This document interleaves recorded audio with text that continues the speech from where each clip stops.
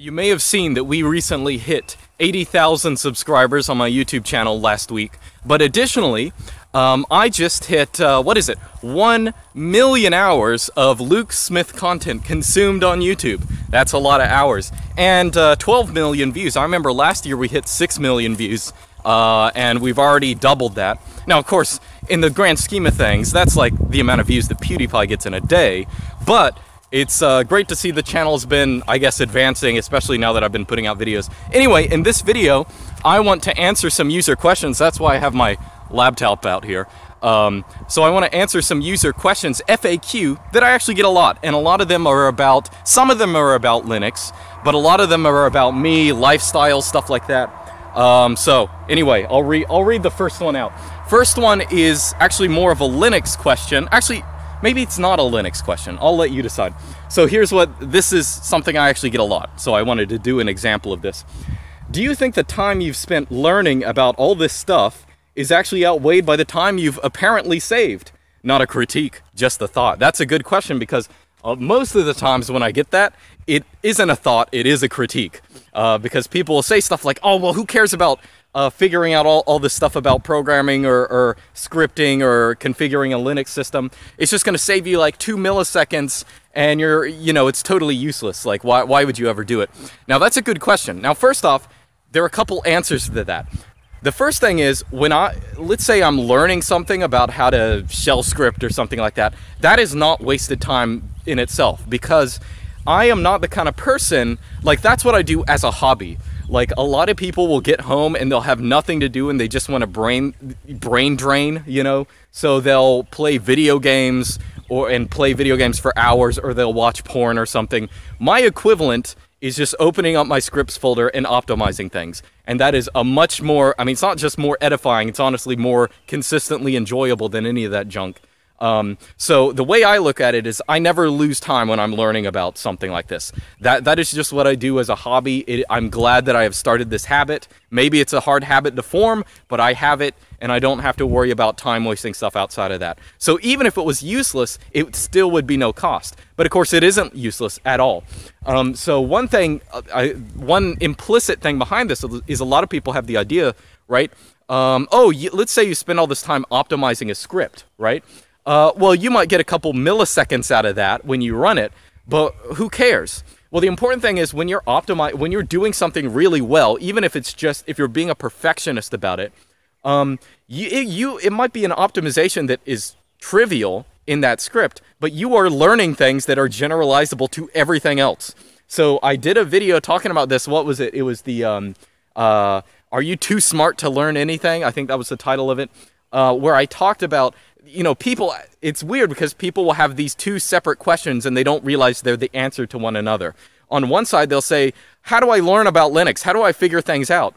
And then on the other side, they will have this sort of concern troll question about why do you care about, optimizing things and getting things right and knowing how they work on the command line and stuff like that. Those are the same things. When you actually allow yourself to tinker with how your system works, that is how you learn things. That is exactly how it's done. It is not a waste of time if you optimize a script and you only get a couple milliseconds out of that, if you have learned something that is generalizable. And the fact of the matter is, especially if you don't know how a computer works, you are not able to see all the stuff that you will learn if you just give it a chance, okay? So you will only be able to see that after you learn it, okay? So I'll just say, learning how to script is not like, if you play a video game, you are only going to learn things within that video game with a couple very rare exceptions, okay? You might gain a little world knowledge in playing let's say a historical video game or something like that. Whereas if you're scripting, you are going to learn stuff, concepts, optimizations, how a system works. You're going to learn a whole lot of stuff all the time. So that is one of those things that is basically never ever going to be a bad investment. So that's what I say to people like that. A, it's just a hobby, so it's not wasting my time. B, you're going to learn stuff. And C, I think there was some other C that, the other C is the other thing is sort of a personal thing. In my life, obviously, even if I was not even learning anything, I have fame and fortune because I have this, I do this kind of stuff. So, and that's the same thing with you. I mean, I'm not saying you're going to become a YouTuber or something like that. But there are a lot of ways where you are going to benefit from doing what you're doing that you can't see. Okay, so that's what I recommend. It pays off if you know how to use a computer. It doesn't pay off if you use that time to watch porn and play video games. Okay, that's the difference. All right, that was a long answer to that question, but it has to be said. All right. Oh, and on one note, this is less of a question. Well, I get this a lot. What window manager am I using and what distro am I using? I'm using Artix. Artix is basically just the same thing as Arch Linux, except for it uses Runit instead of systemd. I've done videos on systemd before. I'm not against it. I just happen to use it, and it basically has the same experience as using Arch Linux, so it doesn't really make a difference. And what window manager I use DWM. I've used nothing but DWM for the past year. I know that I mentioned trying out BSPWM because I thought it could be sort of a in-between between DWM and i3 because people always want me to do i3 stuff. I don't care about i3. I want people to switch to it. I think I want to do videos on it to encourage people to switch to DWM because i3, I just think I'm never going to use it again. I don't find it elegant or I don't know, expandable in the way that DWM is. I vastly prefer DWM. Maybe I'll explain why in a video. Okay, so other question. What YouTube channels do I watch? Very good question. I basically don't watch YouTube. And especially during the times where I'm making videos, I would probably say that I produce more video time on YouTube than I consume, which is maybe a little weird. The fact of the matter is, especially tech YouTube channels, I mean, I basically consume none of them. I have them all in my, like, news boat. I watch their updates to see, like, what kind of videos they're putting out, but I very rarely watch a tech YouTube channel. I gave a recommendation a couple videos ago about a channel, Brody. Maybe I'll put a link to his channel. But it's a smaller YouTube channel that's focused on stuff very similar to mine. He's a viewer of mine, and he puts out some really consistent and good stuff. But I mean, I don't watch that kind of stuff. I'm mostly familiar with, you know, what he's talking about and things like that. But you might find it enjoyable. And there are a lot of other channels like that as well. But I just don't watch tech YouTube whatsoever. I basically don't watch YouTube in general. If I do watch YouTube, it's for one of two things, and this changes every once in a while. Actually, I will say, the last YouTube channel I watched consistently was Vargs, which has been off YouTube for like a year. That is the last YouTube channel I basically watched every video, or at least pretty consistently, most of the videos. So the two types of videos I do watch on YouTube, one is like tutorials of like gardening and, you know, farming and propagating crops and stuff like that. I watch a lot of tutorials on that because that's what I'm doing right now. And the other thing I watch is like historical or theological documentaries, usually like Catholic or Orthodox ones. That's just something that I watch, like on theology and stuff like that. That sounds a little left field if you don't know where I am, but I've only been doing that a couple months. I don't know if I will in the future. But that's what I watch on YouTube. But as I said, I don't really watch that much on YouTube, to be honest. Oh, and another thing, people ask, like, oh, what do you recommend for people who want to start a YouTube channel? I did a video sort of talking about my experience on this maybe a couple months ago. It was like reflections of a minor e-celeb or something like this. But I think I'll give you the biggest takeaway. Just don't invest too much time and make it easy, and just make it easy for yourself. I actually have a friend, which is a good example. I have a friend, and she wants to start a YouTube channel, and she was just belly aching about this video that she had recorded, and she was like, oh, I got to do all this editing and all this, you know, make it look good and stuff like that. And I was just like, just upload it. People want to see the raw footage. They want to see you. I mean, she made like cutesy mistakes and, you know, hiccuped and stuff like that in the video. But, you know, my mindset is if you're trying to get into YouTube, be as real as possible. I haven't made a single cut in this video, and I probably won't make one. Maybe I will, but if I do, there won't be fancy effects, you know? That is definitely my mindset. People really, it's a testament to your authenticity if you are willing to upload just whatever.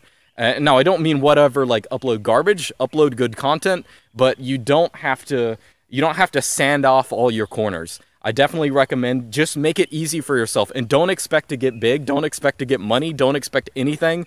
I got extremely lucky. Other channels that have gotten big all get extremely lucky. It's not, even if you make, there is no labor theory of value in terms of YouTube videos. You might put a lot of work into a video. That doesn't mean it's going to get a lot of views. That is one fact of life. So anyway, let's see. Let me scroll down. I got to scroll down on my computer here. Oh, how do I manage my website? Here's how I manage my website.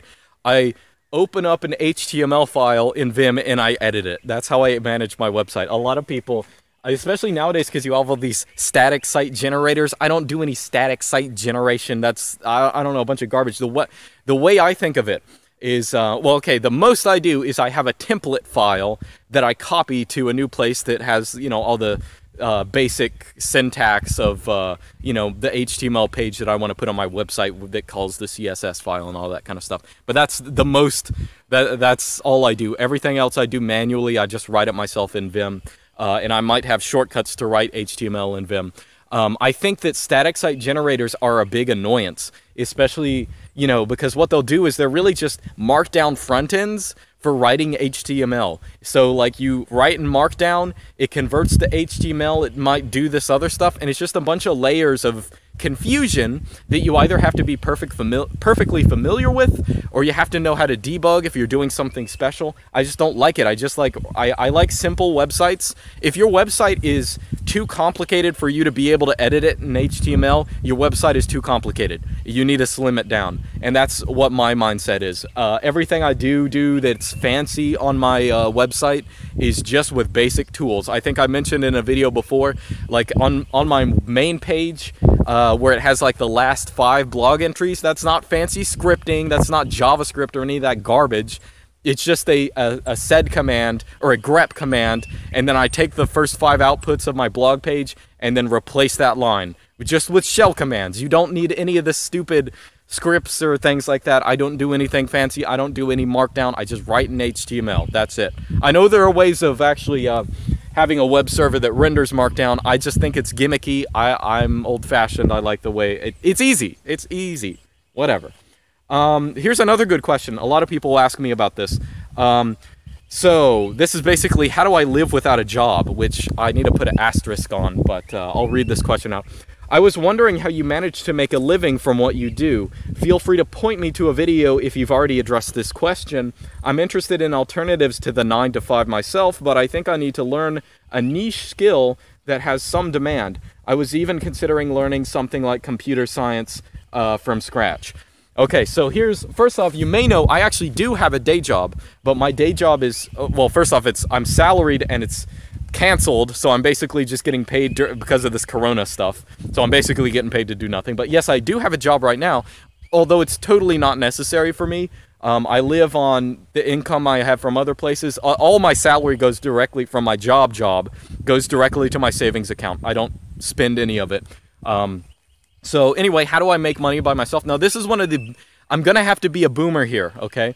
Because, you know, I'm 30 now, and I look back at how I was when I was 20, and, you know, I had the same kind of questions, worrying about things, and I'll just tell you this. If you make yourself generally competent in not just one skill, not just, you know, doing computer science, or if you're doing that, make sure you're generally capable, you generally know what you're talking about. If you actually make yourself generally capable, you will realize you can do a lot of things for money, okay? That's the first off. The first thing. So I'm the kind of person now, I have the mindset of, oh, just walk in and give them a firm handshake. That is, I am 100% that kind of person. And I know that's dismissive if you haven't figured life out, but it is just not as hard as you think. If everything you touch turns to gold, you will be able to find a job. And I think if you're in your younger 20s, if you're in college, if you're a teenager, I think you need to focus on improving yourself in terms of giving yourself skills. I can't tell you what those are. I know you're looking for like 1 or 2 things for me to absolutely tell you this is going to make you money, but you have to figure it out yourself. You have to just focus on yourself and focus on improving yourself, and it will come. Like, it will come. And of course, I have YouTube. I didn't expect to have YouTube 5 years ago, okay? That is just, and I was able to do that because I was sort of ready when the gauntlet fell to me. You know, I picked that up, I ran with it, I got lucky with this one thing in life. I could have gotten lucky with a lot of other things in life instead. And I did that, and it's been a pretty stressful, or stress-free thing that's gotten me enough income. No, well, not YouTube itself actually doesn't pay that much, but from other things, and you know, you just you just get at that place where you want to be, in a place where your hobbies can make you money. And guess what? Nowadays is the easiest it's ever been, because look, I live out in the middle of nowhere. There's my shed. My house is on the other side. I can make lots of money just putting out videos and doing stuff online. That is not something that you could do, you know, easily 40 years ago. You can live in a place and not spend that much money and still be connected to the internet and make a lot of money, okay?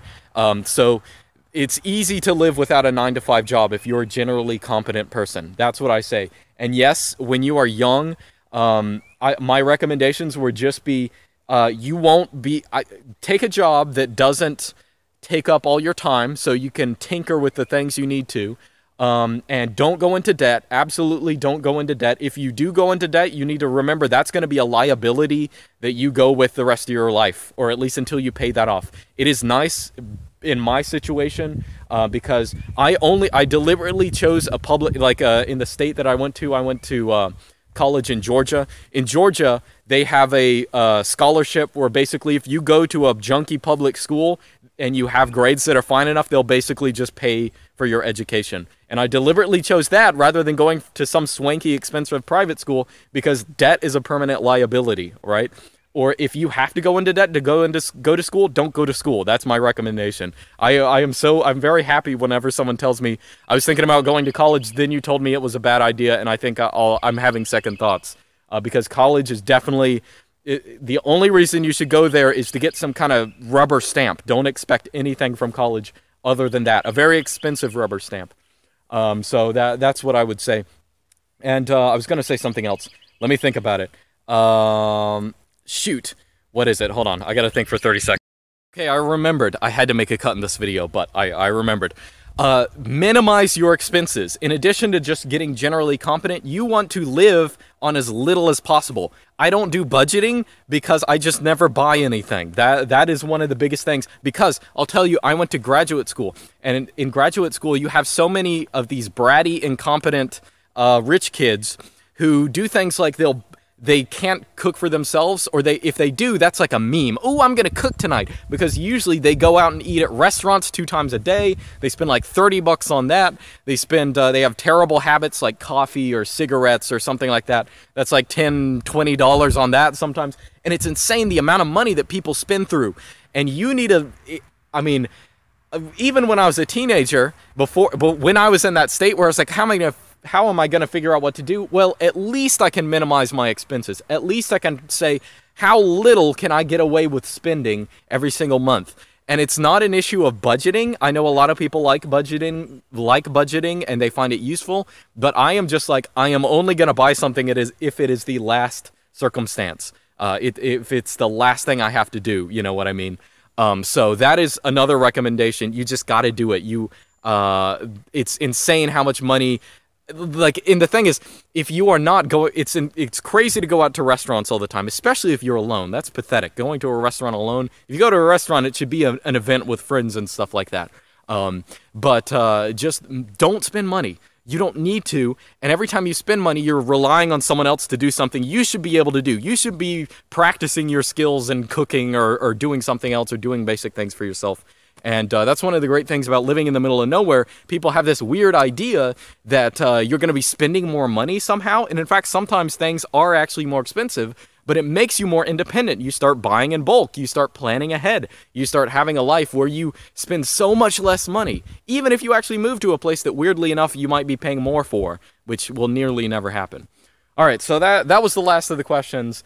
I feel like that last one is worth its own video. Maybe I should just do that. But anyway, that's it, and I'll see you guys next time. Congrats to everyone on 1 million hours viewed, consumed. See you guys next time.